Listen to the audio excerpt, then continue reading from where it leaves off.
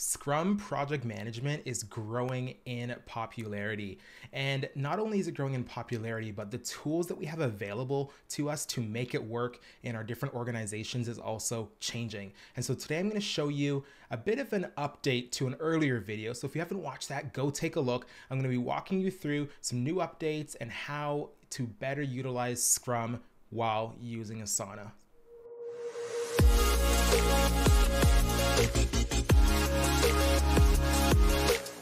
Welcome to Asana Solutions, YouTube's best place for everything related to Asana, process improvement, and workflow management. I'm your host, Marquis Murray. And so today, like I said, it's a follow-up video to an earlier one. So if you haven't watched that video, go watch it right now before you proceed with this one. I'll link it in the description below as well. But I'm actually going to be answering some questions from the community, and it is growing. Thank you so much to the subscribers. We are getting there. If you have not subscribed yet, please go hit that button, hit the bell to get notifications, like this video. But I'm getting comments and getting questions on different ways that we can do Scrum within Asana. And this has been a really popular video. So again, if you haven't watched it, go take a look. What I'm going to be doing today, again, is taking you through some questions. And the first one is actually coming from Eden13. I hope I got that right, but it says, awesome video. Been trying to wrap my head around how to use Asana for Scrum and Agile, and this really helps. Thank you for your comment. Do you keep your stories in a separate Asana project and move them into a sprint when you start the new sprint? Yeah, that's a really great question. And so I'm going to jump in and kind of show you what that looks like. So in the earlier video, I kind of went through how to set up the automations and the rules to get us here, right? To get our backlog set up for the sprint, to get our stories set up, and all of our different sections to kind of work through any different project or any different sprint. And so today I'm going to answer that question for you, Eden, because as we know, sprints, they kind of run in 1 to 2 week segments, and there are particular outcomes, and we're making sure the team's at capacity. Once the sprint is completed, we go through our retro, and then we go into that next sprint, right? And so there are different stories that we'll need to add and different tasks that will come from the main product backlog. And so we'll have to coordinate between the project team and the product owner to make sure that those things are happening. Hi, buddy. How are you? Good. Good. Awesome. I'm just doing a video right now. Can I come downstairs when I'm done? Yeah? Okay, I'll see you soon. Kids, gotta love them. So what I've done here on the side is we have our website Scrum Demo. I've just renamed it. The original title was Scrum Demo. You'll see it in the last video.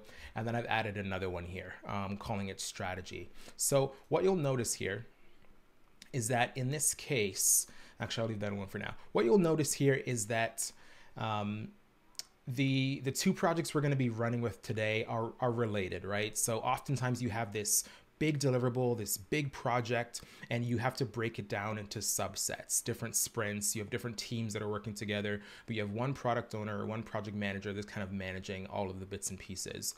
And so one of the ways that we would do this to just better answer this question is by breaking it up. And what I'm going to talk about today is really a tool that I use all the time called multi-homing. And so if you did have a larger product backlog, right? So on this we have I just have 50 random tasks. Let's assume for a minute that all of these are needed to complete our main project objectives, not just the sprint, but get our project across the finish line, get our product shipped, get it into the hands of the users, the client, whoever that may be. Now, let's just kind of get started here. The first thing you'll really want to do is set due dates, right? Or set durations for everything. And so if we were to come in here, I'm just going to set random date ranges so that we can, kind of get this going. So we're going to start today, February 28th, and we're going to go through until, let's just give us that right there. Let's give ourselves about 2 weeks. So we've set our duration there, right? What I'm going to do as well is I'm going to set the Scrum Stage. Right, I'm going to set these to backlog because that's where you essentially want them to go, right? Just like so. And then what I'm going to do now is have these, 10 tasks here. As you can see, they're just named task 1, 2, 6, 8, 9, 10. Doesn't really matter. But for this example, I'm going to take them from this backlog. the main product backlog, and I'm going to multi-home them into these different projects here. So then what you would do is in the list view is highlight the ones that you want to add, and then we're going to search. So we're going to go website, Scrum demo, and then we're going to assign those there. What I'm also going to do, Asana's doing its thing. They're all getting over to the new project. What I'm also going to do is going to take the next 10 and I'm going to put them in another project. So I'm going to assign another date range here. Maybe these will start on the 14th and end on the 28th. Again, doesn't really matter. And then I'm going to add these to our other project that we need to complete, right, to get this project across the finish line. So I'm just going to search for strategy here, right? And so just to answer that question for you, Eden, I hope I'm pronouncing that right. This is the best way for you to do it in this case, right? You have the product owner that can manage everything that's happening here, and then the actual team that is doing the work can manage it at the specific project level. So as you can see, it's taken all of these tasks from the main spot. They've been multi-homed again, so you can see by going into the task detail that not only do they live in the Scrum product backlog where they first originated, but now they're living in this section. And no matter what happens, if I move this to a different section, it all gets updated, right? If I move task 1 to do, Asana is going to run this little automation. It's going to update the Scrum stage, and then so on and so on. What you want to make sure you do when you get here is you want to assign it to a story number in this case. And so let's just say that's story 1, and then you just want to do that for all the other relevant tags, again, just to make sure that everyone is staying organized. So again, if you haven't watched that first video on why this is so important, go back and watch it. But that's one of the ways. So after you get through this entire list, right, let's just say we completed all of these, we're done. They're going to stay in this project, and they're going to move to the next section. So they would go to our complete section here. So let me just move those over. Seems my automation is broken, or maybe I just didn't complete it in this case, but there we go, right? So you would keep them in there, and that actually brings it to our second question around Scrum. Again, this is a super popular video. Thank you so much for your comments. But the next question was, from Amy Jo Yates, where it says, thanks for the video. We use Asana for Scrum. Question, what do you do after the sprint ends? Do you remove tasks that are in the complete column? My short answer is just no. As it relates to the project, we want to see, where we've come and, how we're doing, and we want to be able to track our progress. So I would say once you've created the automation to get everything over to complete, I would say leave it as is, right? So we can see it there. If you don't want to see it, we can obviously change, the filtering to just the incomplete tasks, and then it removes it as well. But as a project manager, as a product owner, you'll more than likely want to see what's been done so we know how we're tracking. So that's how I will leave that one there. The last question that I had in relation to this video, and I hope there'll be more after this, so please leave a comment if there's something that's coming up. I'd love to know how you're doing this in Asana. But Michael had said, I watched several videos about Asana and Scrum, but this was the first that helped me to understand and implement Asana to my needs in less than 15 minutes. Thanks so much, Michael. Again, watch the video. But Crispin had a follow-up question. And so he said, yes, this is the best video explaining how to implement Scrum in Asana. It would be even greater if you could include follow-ups on how you would map and configure epics, stories, and tasks in the features in Asana, as well as the possibility of visualizing the burn down graph for every sprint in Asana. So yeah, I've just answered some of that, hopefully in the first, kind of section of this, how we multi-home, how we can have epics tied to the actual stories, right? So just to kind of recap, we have our larger product backlog here with all the tasks and what updates on this, so the product owner can see at a glance what's happening on this side of things without really ever having to get down into the individual projects. And then we have our Scrum demo, so I'm showing you how to work through that. But this next section is really gonna bring it home, I think. So I'm gonna show you how to use portfolios to keep this all on track. And portfolios are one of those things that if you are busy, if you do have a lot on your plate, if you have a lot that you are responsible for, it's a really great way to get a 30,000-foot view into the work that's happening without having to drill down into the specific task level. So if we do go to portfolios up here, what I'm going to do is I'm just going to create one, and we're going to call it Scrum Portfolio. Super simple. We're going to create it.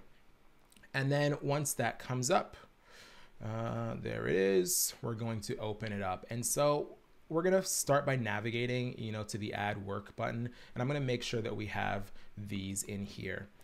As far as a burn down chart, Crispin, we wouldn't be able to do that per se, but I'm going to show you what you can do to get an idea of where all your projects are and how they're related to the overall goal. So we're just going to start by searching. I know it's right there, but good practice just to search it up. And then I'm going to add the second one as well, which was strategy. There we go. So now we have the two projects that are related to our final delivery. We can see here, what the task progress is. If we were tracking by milestone, we're not in this case. I'll show you what that looks like in a second, but we could check by milestone or by task. So you can have all your tasks in this list. We can see the priority of these as well. And what I really love about this view is not only can you see the timeline for everything when it comes up, but you can see different fields. So if you wanted to, we could put in the project status here. We could put in points. We could put in, do I have estimated hours in here? Yeah, we could put in estimated hours because this phase of the project is probably going to take us like 24 hours. This website, this is going to take us 96 hours, right? So we can get stuff like this in this level. So again, it makes it really simple. And then the product owner does not have to really drill down. They can see what's going on here. They can get status updates. They can choose to sort it by owner, by date, by priority, and by the estimated hours as well, or by the status of that project. We can see the timeline and the workload here. If we had stuff assigned, we don't right now. But if I were to put this in here, right, we can better assign those things. Let me just make an assignee and a due date within this time. There we go. And there we are. Now it's assigned, and we can see exactly the effort, which in this case is 1, and how it relates to that task. The last thing I'll show you before we leave here that I forgot to do off the top is what do you do with your stories? Because as the project gets more complicated, we would assume that everyone would know that, these are all high-level objectives for the sprint. We don't touch these, but that's not always the case. And so what I like to do is just kind of put a do not move, leave that for the product owner or the project manager. And then in our list view, just because it's easier to select all, I would make these all milestones right there. And then we already have the story number. I'm such a stickler for organization, and like I often overcomplicate things, but from a visual perspective, if you are planning, right, it's best practice to just like take the time and do it right in the very beginning, right? So in this case, we have this story 1 here. So if I did go into website wireframes as our first story objective here, what I would want to do is just add a dependency, right? So this dependency in this case, I'm going to search for web 1. There we go. We are in here, and there we go. So now we can actually complete, right, this milestone until this is done here. And so that is obviously pulling the wrong one. There we go. Let me see if I can do it another way. It's loading up our timeline, and we're going to go to unscheduled. So what I'm actually going to do is pull this in here. So we have our stories. I'm going to drill this down. I'm going to put in, what did I say it was? Website wireframe. So I'm going to go back to timeline, go to unscheduled website wireframes, and I'm going to pull it in here to our story. So do not move, right? And then under Web 1 in our backlog, I'm going to put this under to do right there. And we can see the dependency right there. We can see that it's connected to that one right there, which is really nice. And you can kind of draw those in as you see fit. If I did want to add another dependency, I can put it there, and then I would just be drawing it back to the main milestone. So again, visually, it's just a really nice way to keep everything super organized. We can obviously change the duration of our task by just clicking and dragging, but now you can see that, you know, this, you know, completion, we can't actually complete it. We can't mark it complete, right? It's going to give us that warning that we have to go back, complete Web 1 and Web 2 before we can finish that. So again, that's just another tidbit, something that you can do just to keep things super organized and keep everyone on track. So I hope you liked this video. I hope you got something out of it. If you can think of a better way, or if there is a better way that you found to do what I'm displaying here, I'd love to see it. I'd love to talk through it some more, because what I love about Asana is its flexibility. We can do so much with it. And so I'd love to see what you're doing. Leave a comment if you got something from this. If I missed something, I'm sure you'll tell me anyways, but leave me a comment. I'd love to converse on what that looks like. And again, if you found this helpful, if you feel that this video would benefit someone, a friend, a colleague, a family member, please share it with them so that we can reach more watchers and viewers just like you. Thank you so much, and we'll connect with you next time.